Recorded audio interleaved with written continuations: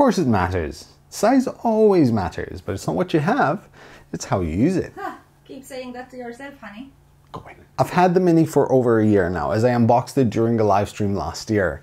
I was one of the first to purchase it minutes within launch at Earth 2019, and since it's arrived, it's done well over 1,500 hours of printing. The short version of this review, for those who don't want to sit through it, is this is a great little big machine which won't break the bank and will give you one of the best 3D printing experiences currently on the market. For the longer version of this review, stick around.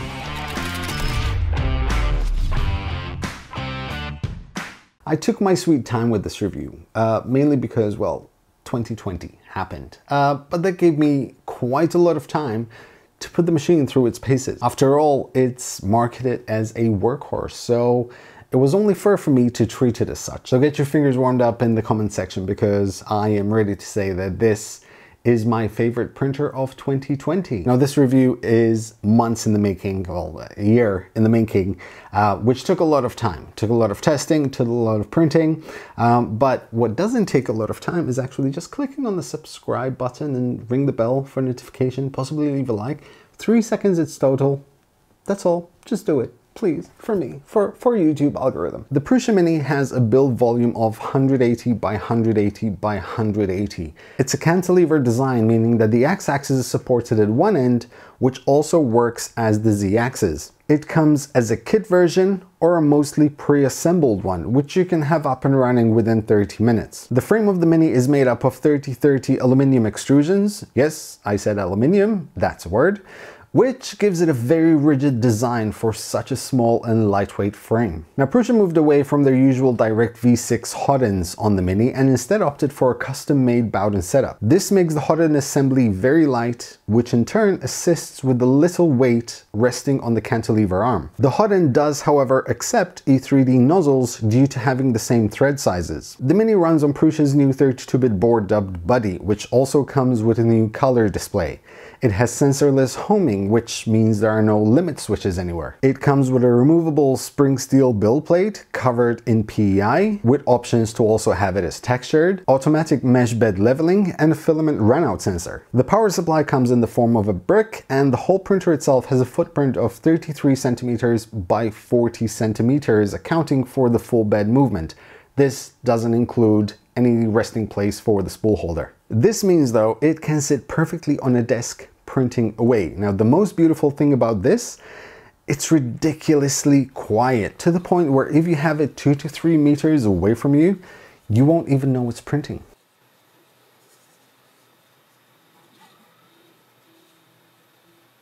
Finally, it has a USB input for the included dongle to print untethered, a micro USB input, and also an Ethernet port, which I'll get to later on. The cost of all this, €379 for the kit version. Yep, all that for €379. Now, you probably go on and argue that there are cheaper printers with larger build volumes out there, and you'd be right. However, it's the little differences that make the bigger impact in the experience. Like punctuation, for example. You could say, "Let's eat, Grandma," but you can also say, "Let's eat, Grandma." Same, but different. Now multiply that effect of one single punctuation and put it into a 4,000 word essay. Those little things start adding up, and it flips your whole experience upside down. And with the Mini, is the experience that actually makes the whole difference. There's no tweaking, no tinkering. The learning curve to 3D printing is reduced considerably thanks to the open source ecosystem created by Prusa. Add to that a warranty and absolutely stellar customer support, which actually comes from the company itself, and not some reply with potential toxicity coming from social media. Then there are the constant firmware updates. Prusa pushes out firmware updates for all of its machines, really. The Mini's no different. Every couple of weeks, it seems. Just yesterday, a new release candidate was put on GitHub for the Mini. It contains a feature which no one's ever seen on a 3D printer, and that is, it displays a QR code on the screen when the Mini suffers an error. You simply scan the QR code, and you are sent to a Prusa page with the error code details and also possible fixes. The Mini can pretty much print any filament you throw at it. Some of my test subjects on the table have been printed in PETG, PLA, HTPLA, flexible filaments, and I've also done nylon printing for some functional prints in my new workshop. The print quality is in line with what I would expect from a Prusa machine. It won't be flawless, but it will be pretty much as good as you can possibly get on an FDM machine. Now bear in mind that everything I've printed here today, I've printed with standard profiles included in Prusa Slicer. I don't really usually have the time to stay tweaking filaments, which is why I tend to really like Prusa machines, because they just work out of the box with the supplied profiles. And this is one of the major things that matter to someone like me, someone who just doesn't print things for fun, which I do. I absolutely love doing that.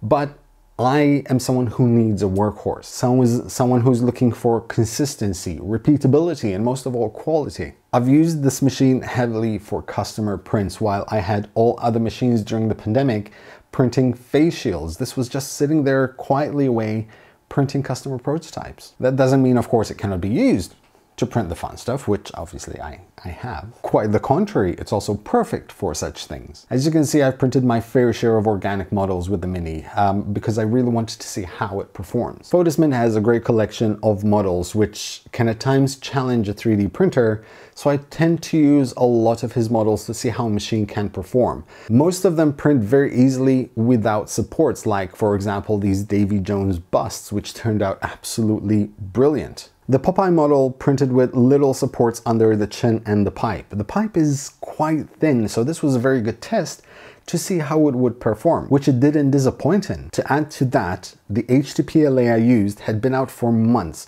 so it was riddled with moisture, and yet it performed extremely well. The Dragon, on the other hand, was covered in supports, as it's a very complex model to print, with many floating parts along the wings, the head, and the spine. But it performed beautifully. I want to add that this was Prusa filament, so you'd expect the profile in Prusa Slicer to be perfectly tuned for it, which it is, as the model printed without pretty much any flaws whatsoever, having supports come off extremely easy. The Franken-Noob was my first ever ZBrush sculpt, which I made available exclusively to my patrons. It's printed in Prusa Mystic Green. It was printed at 0.15mm layer height, and it had a couple of cooling issues under the chin. This tends to happen at 0.15mm layer heights on most of my machines, to be honest. Now this can also be attributed to the fact that the cooling fan on the Mini runs on the back, blowing towards the front. So keeping that in mind helps you orientate the model better for optimal cooling, especially when it comes to overhangs. When it comes to PETG, which is one of the materials I tend to use most these days, the Mini performs brilliantly. Albeit some stringing, which can easily be counteracted by making sure your filament is completely dry. If that persists, increasing retraction by a millimeter or two will definitely solve the issue. I printed many Mark III's upgrade parts for my other machines, along with an endless amount of prototypes for a mechanism that I'm working on, which you will find out hopefully in another episode. Then we have the Pic de la Résistance, the Havoc Blaster by Yuri. This on its own was a few hundred hours of prints in PLA. The parts for the blaster seem to have been created for a machine this size, as some of them fit just about perfectly. In fact, with a few pieces, I removed the skirt in order to fit the parts comfortably on the build plate. However, every single part was printed on the Mini, and that was the whole purpose of this model. Post-processing was very minimal. At first I was pasting filler and sanding prior to spraying the model with primer. Then I just gave up, as the flat walls printed incredibly smooth, so the gray primer I used was enough to fill any tiny gaps in between layers. And then some light sanding at the end, followed by a final coat of primer. The result is a massive blaster measuring approximately 1 meter long. It still requires a proper paint job, of course, but that will come at a later stage and in another video, so make sure to subscribe and ring the bell for notification. Now, I mentioned previously that the Mini comes with an Ethernet port for connectivity. Prusa is now slowly releasing their print farm software, with the current stage being very basic for monitoring activity. I admit that I haven't used this, as I'm always within arm's length of the machine, so I could see at which stage the print is. However, the Mini is a workhorse, so it sits very comfortably in a production print farm, and features like this will always help, especially in the future when it's developed even further. So by now you're wondering, Joe, are you going to say anything against this machine? The answer is no, not anymore. When I say not anymore, it's because there was something that used to bug me about this machine. In fact, it was a bit frustrating, but they fixed that with a firmware update. It basically had to do with loading the filament. Once you load the filament, if you miss the gears on the extruder and it doesn't push it all the way through, you only get one option to push the filament a little bit further, which was like a few centimeters. And then the screen just goes into the home screen. So you cannot keep on pushing the filament through until it starts coming out if you miss the mark. That is fixed now. You can keep on pushing or you can restart over. And that's the thing with this new 32-bit board. This is new for Prusa. This is kind of like a test benchmark of how far it can put it, what features, how it can be fixed, and it's constant learning and improving. Because at the end of the day, the same 32-bit board will probably be used on the Prusa XL and their tool changing capabilities. So I'm extremely excited for that thing to come out. The truth is, as I said, the Mini has become my favorite printer of 2020. I've recommended it to many friends here in Malta who have bought one, some of which are buying a second. Someone else I know is buying a third. So it's not just what I think, it's a proven fact now that the Mini is actually a very reliable machine that people enjoy. It's the experience, it's the out-of-the-box experience where once you assemble it, there's very little else to do to it except just slice a model and print it. Disclaimer as always, all thoughts on this machine and everything I have said in this review are based on my own experience with this machine right here. While other people might have had some issues with this machine, I didn't. I mentioned everything that happened with this machine. I paid full retail price for this machine. In fact, I didn't even get my VAT reduced price because I didn't have a VAT number back then. So I definitely also wasn't paid for this review. That is it for me, guys. Thank you very much for watching. As I said, I'm still doing reviews. So if any of you unsubscribed because you thought there was no more 3D printing on the channel, go back and subscribe. Just do it. Yes, this is the third time I'm saying it. Because there will still be 3D printing reviews, tutorials. I'll just be doing many more things when it comes to making stuff. So make sure you stick around. Thanks again for watching, and as always, happy making, guys.